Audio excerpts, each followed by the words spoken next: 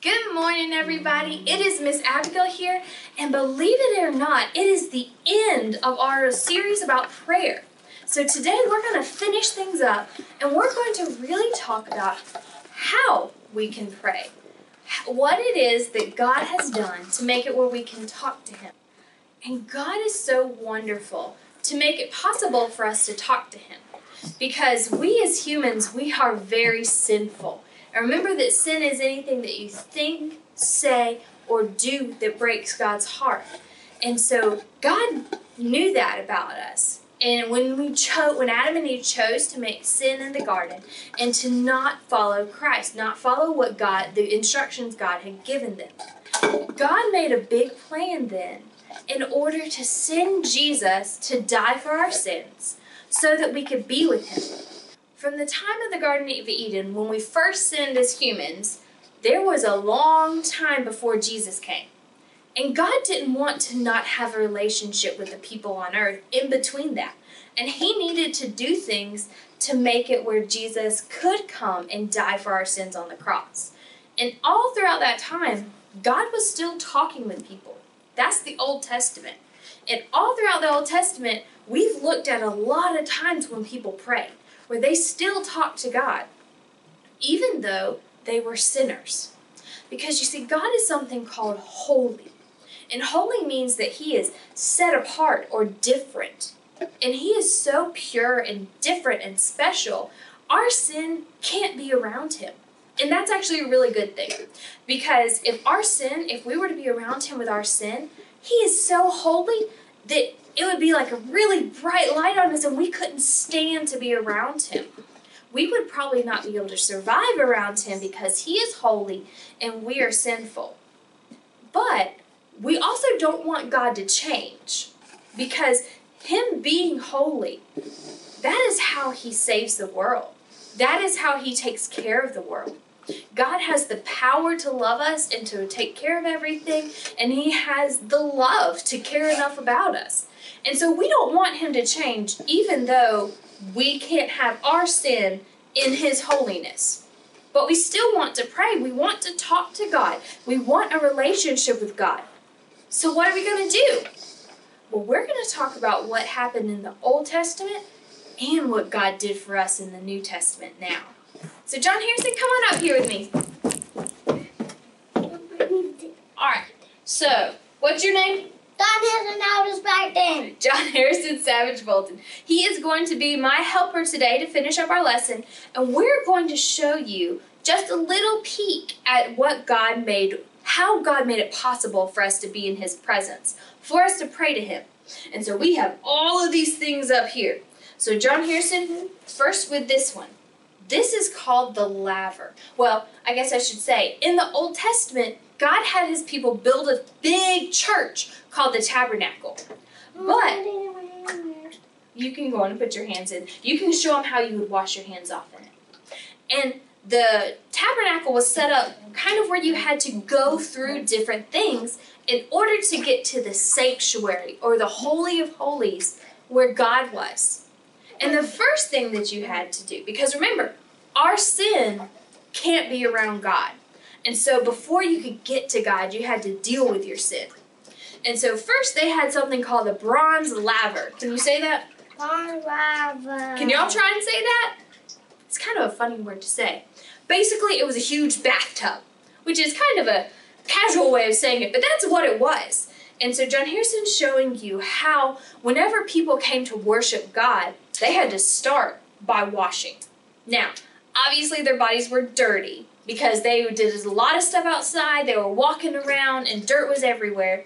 And so they probably needed to get cleaned up before they came to church anyway. But that's not what this was for.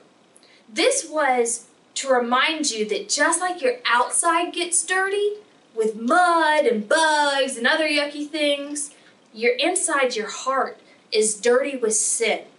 And so they would start by washing off at this laver. So John Harrison, you have done a good job showing them how to wash off. Next, they would come to the brazen altar. Can you say brazen altar? Brazen altar. Can y'all try and say that? And this is where they would light on fire their sacrifice. And fire burns away all the nasty parts of something. Sometimes it burns away the good stuff too. But this was to remind them that there's nothing good inside of us. You washing up some more? I just did my piece. Okay. This was to remind them that they had to burn up everything, every part of their sin. And they had to give something to God in order to be able to go into His presence. They had to give a sacrifice. Now, there were hundreds of different kinds of sacrifices for specific things in the Old Testament. Like if you told a lie to your neighbor, you had a specific sacrifice you had to give. What do you think it would have been as a sacrifice to give for telling a lie? All right, put that on the other side. Leave it alone. Put your hands down. So to give some, you may have to give different things. And there were a few other parts of the tabernacle or church. So this part here, this is called the curtain. You'll want to stand up so they can see you. There you go. Now this curtain, it separated the whole rest of the tabernacle from something called the Ark of the Covenant. Say that. Ark of the Covenant. Can y'all try and say the Ark of the Covenant? Now the Ark was a big, beautiful, special golden box. And in it were special things to remind the people who God was. This curtain was a reminder that we are dirty and need our sins washed away, and that something has to be given to God in order for us to be in His presence because of our sin. This curtain was that reminder that we just can't go into God's presence because He is holy and we are sinful. And so then Jesus comes. And the Jews, they have been doing this practice, and there's a lot more to it than even this. I'll tell you all about it someday, but this is complicated enough, and there were lots of other parts of the sacrifices and worship. And thousands of years go by, Jesus comes. John Harrison, did Jesus ever think, say, or do anything that broke God's heart? No. No, He never sinned. And so he was already clean. He didn't need to get washed clean, did he? Because His heart was clean. So Jesus was already clean. He didn't need to be washed up. He had never sinned. There was nothing to wash away. He was also perfect enough to be able to be given to God for our sin. He could be that sacrifice. And so here's the curtain separating us from God. But do you know what happened while Jesus was dying on the cross? Jesus died on the cross, and just as He said, "Father, into your hands I commit my spirit," just as He said, just as He died, something amazing happened to the curtain. John Harrison, show them what happened to the curtain when Jesus died.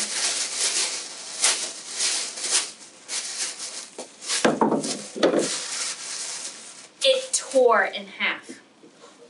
Now, John Harrison, is there anything between us and God now? No. No. Jesus stands there in between us and God now.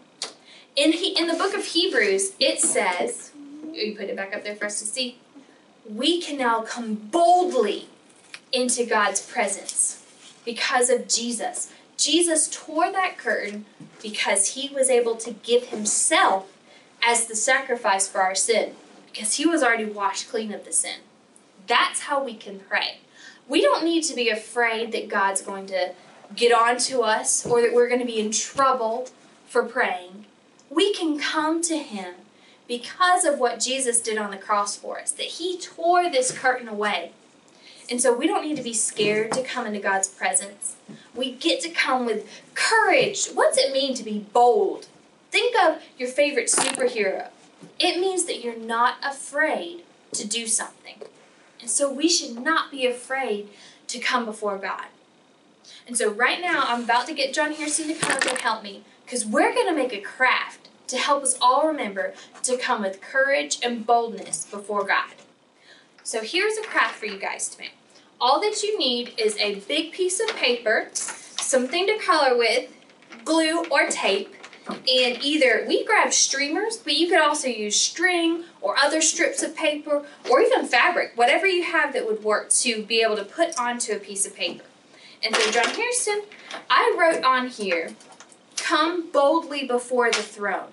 which is what that verse in Hebrews says and talks about. I also put a sticker of a cross here. If you have one, you can put it there, but otherwise draw a cross. And so we wrote coming boldly before the throne, which is what we're able to do because of Jesus. So John Harrison, you go ahead and color that and decorate it the way you want, okay?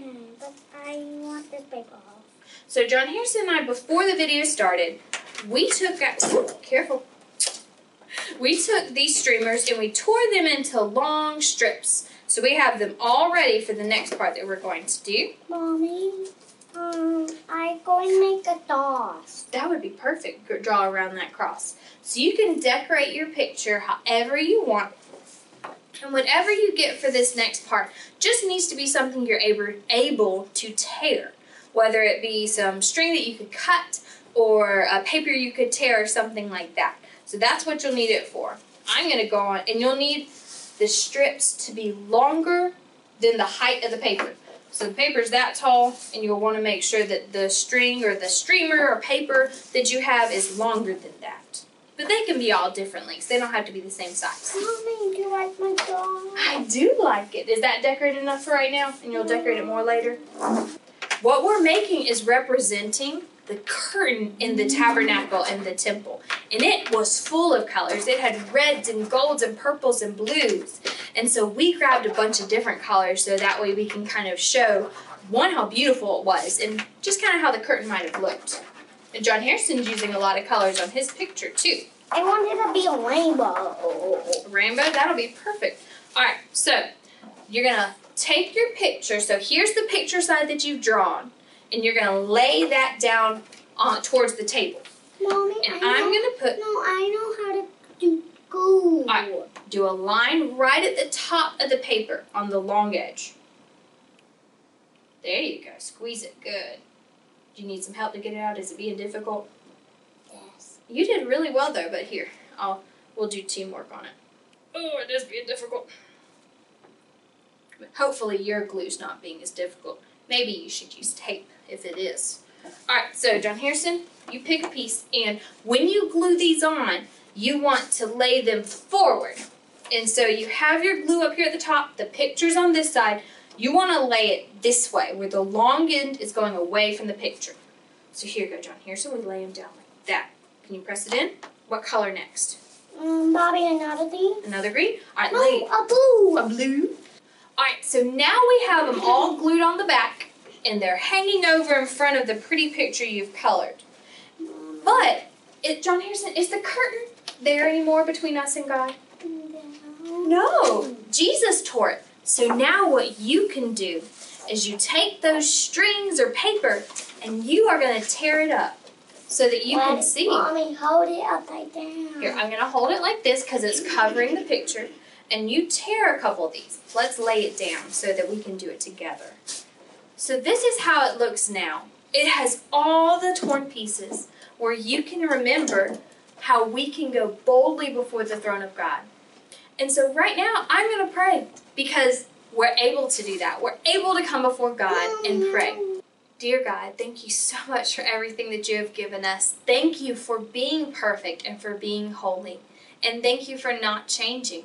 Thank you for making a way for us to be washed clean of our sin and for us to be able to come into your presence and pray and spend time with you. You are a good, wonderful God, and we are so grateful for you. In your name we pray. Amen. I love you guys, and I can't wait to see you again.